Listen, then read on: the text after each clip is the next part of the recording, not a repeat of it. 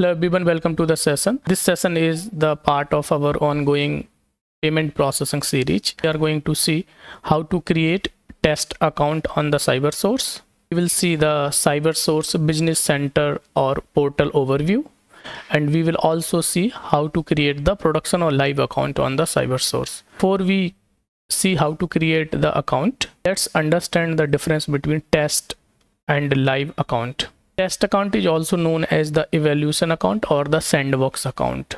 Test account is used for the testing your integration with CyberSource. You can send all your lower environments payment data like local environment, dev environment, queue environment, or staging environment, transaction data to the test account.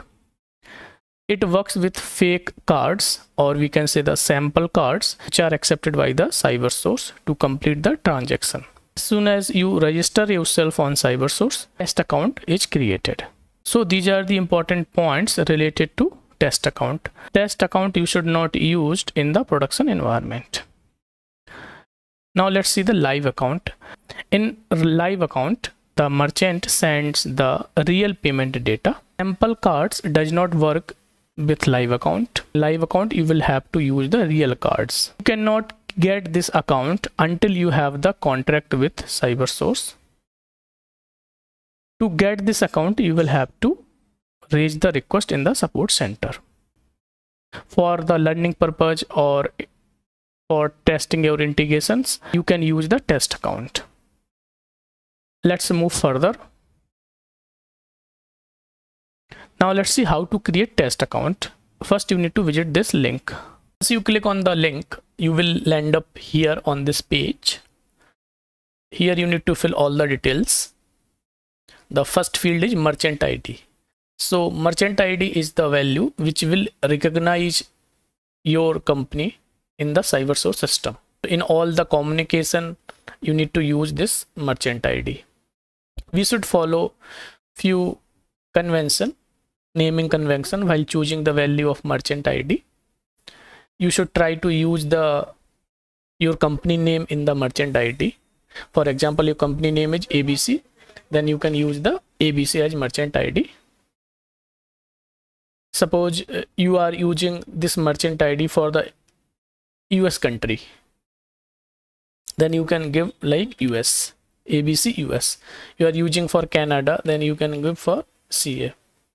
Suppose you are using this account for the USD currency, then you can give USD.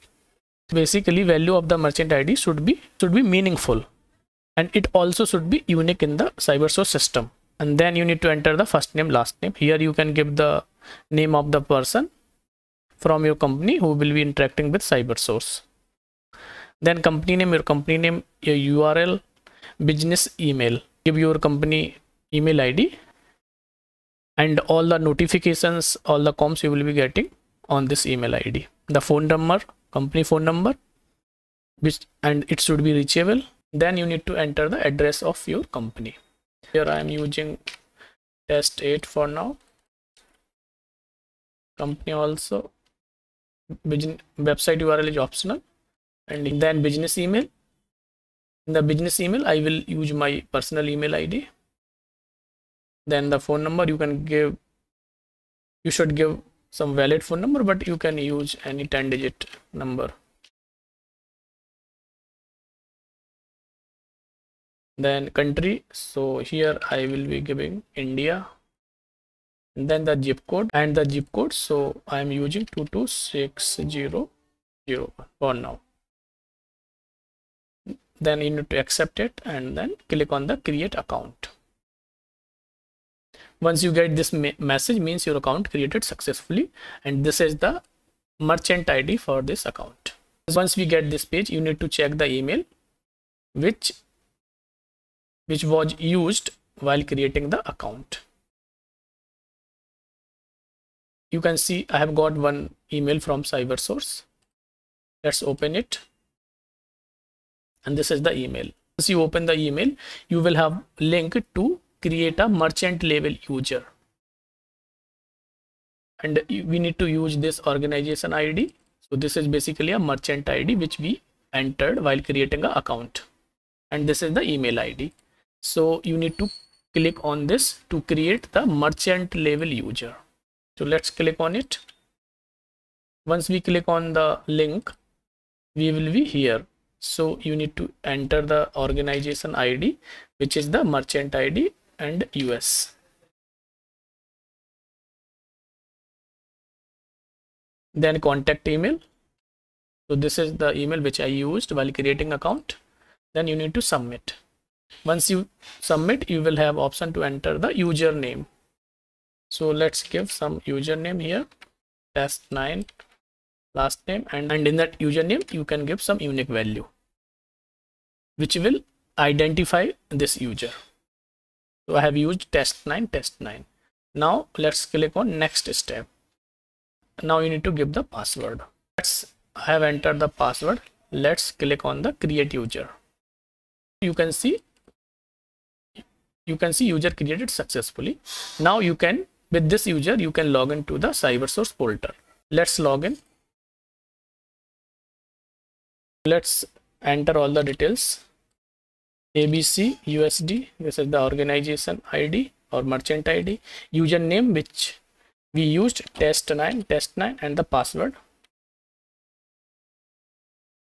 Once we enter all the details, you need to click on login, and you will have a one-time code on the email ID. So let's see the email ID if we have received the code or not. Yeah, you can see the subject would be CyberSource identification code. So you need to use this code and then click on confirm passcode and then click on continue. Now we have logged into the test environment of CyberSource. So you can see all the details here. Merchant ID this, and this test9 is the user, and we have a different options here that we are going to see one by one.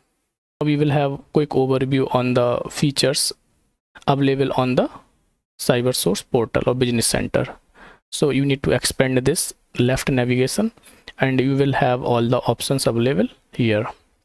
There is also a official documentation present on each of the feature in detail. We'll share this link in the description of the video. For now, we will have quick overview on each of the option. So first is the virtual terminal. Terminal is basically used for the one-time payment. In the one-time payment, merchant can do the MOTO transaction. Next is the batch upload. Batch upload is used to upload the transaction file and to initiate the transaction. So normally this option is used by the merchant if they are initiating the transaction in bulk. Next is the transaction management. In the transaction management, you will have the option to search the transaction, and you can also have the option to perform the action on the transaction, like to initiate the settlement or to make the transaction void, all these actions. Next is the decision manager. Decision manager is the fraud detection scheme or the model offered by the CyberSource. So if decision manager finds any transaction suspicious, then it will mark that transaction as review so that it can be reviewed by the business team. Then tools, there are few options available in the tools: audit search and the account updater. The reports, there are few standard reports available, you can use those. Then the payment, so this is the important section, and in payment it is used for the key generation, for the security keys. You can generate the security keys from here. Security keys for the REST API, SOAP API, for the secure acceptance profile. So all type of key you can generate from this section. You can also enable, disable particular digital payment, the wallet payment, Samsung, Google Pay, Apple Pay. You can also do the configuration related to 3DS, payment authentication. You can also do the change related to webhook. So all these options you will have under payment configuration. Next is the account management. Under account management, you will have different options related to accounts. Like if you want to create a user for your new team member, then you can do from here user, you can create new user. You will see one user exists, the one which we created. Then we also have the other option like account information. You can see the merchant account information, the address which we provided and all. So these are the different options available on the business center or CyberSource portal, and as per need we can use these options.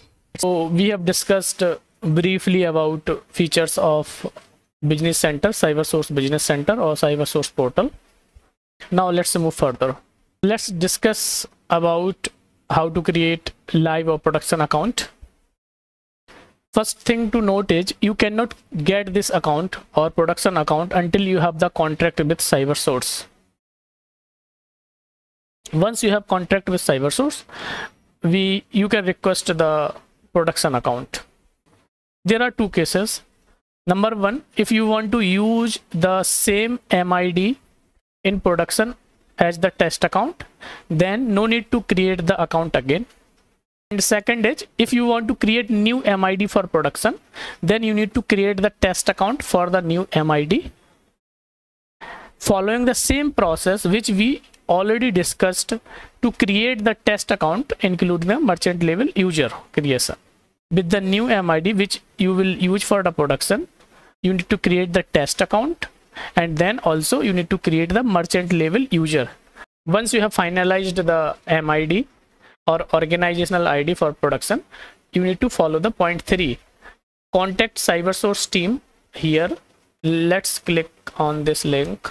Once you click on that contact sales link, you will end up here and you need to fill all the details and submit. Then CyberSource sales team will contact you for the further discussions. After that, you need to follow point 4. You need to log in the support center with your test user and raise the case for MID activation to live. So let's click on this link. We'll end up here and you need to sign in with your test credential. You need to log in with your test credential.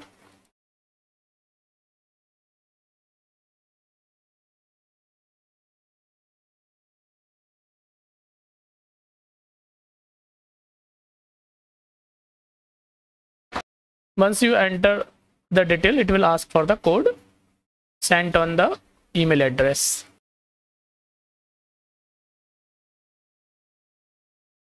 I have entered my passcode, now confirming it. And you will see here support and click on the support center. You will be redirected to support center. Now here, now you are on the support center page. Now you need to click on the support cases. Once you click on the support cases, you will have option of MID configuration request. This request is to activate the MID for production. So this is the MID I want to activate for the production. Then you need to click on the MID activation. Here you need to mention the MID detail. You need to mention the processor detail, the name of the processor. So what is the processor configuration? You can click on this link and then understand what you need to enter. Here you need to select the environment, production. Once you enter the processor configuration, you need to enable the service enablement, means which service you want to enable for that particular MID. This MID, service of token management, service of secure acceptance, and service of these are the services which will not come. These are the services which will not be enabled by default. You will have to tell them that you need to enable these service. So once you are done with all the details, you can submit it. And then if there is any other details is pending, the CyberSource team will contact you for the further details. If everything is fine, it will take around 3 to 5 days to activate the account for the production use. The whole process of account activation in prod is also mentioned on this below official link. So let's visit this. Once you click on that link, you will end up here. So you can see how to request organization ID activation. You can follow the step one by one to understand the whole process. Once you get the confirmation from CyberSource team that your account is activated, then you need to create the merchant level user for the production environment. So how you need to create? First, you need to visit the test environment with your test credential, and under account management you will have an option to create user for production, and there you need to create the user for production. Once your production user is created, you need to log in here. Let's click on this link. So this is the production business center link. Once you click on that link to log in the production business center, you will end up here, and you need to fill all the details here and the submit. So you will notice in the URL the test is missing. If you want to move to test from here, you can click on the test login also. So it will redirect you to the business center of test environment. This is the whole process of getting the account created for production use. That's all for this session. Thanks for watching. See you in the next video.